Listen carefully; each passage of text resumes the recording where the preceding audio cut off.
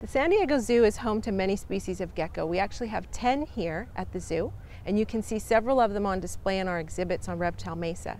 There are several others, though, we have on reserve in behind the scenes at the main reptile house and some other holding areas, and we work with them to breed them in captivity. One of the species we're working with here at the San Diego Zoo is the leaf-tailed geckos.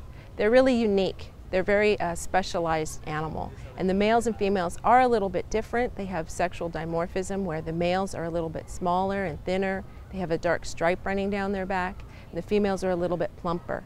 The females lay 2 eggs, and we've had a number of them. In fact, with one species, we've had 9 offspring just recently hatch here at the zoo, so we're very proud of that. The satanic leaf-tailed geckos are one other species that we're breeding here at the San Diego Zoo, and with these animals, the females again lay 2 eggs. They're a little bit plumper, and one of the individuals we have now, you can actually see the eggs through her belly, and you can tell they become very plump. So we're excited to see and watch her lay those eggs, and we'll take care of those, and hopefully they'll hatch soon.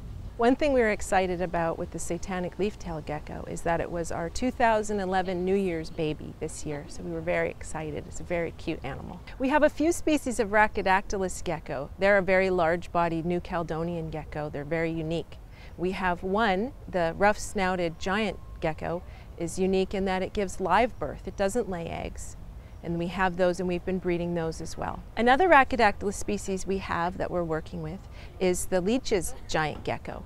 And geckos are also unique in that they can vocalize, and this one you can actually hear him vocalizing.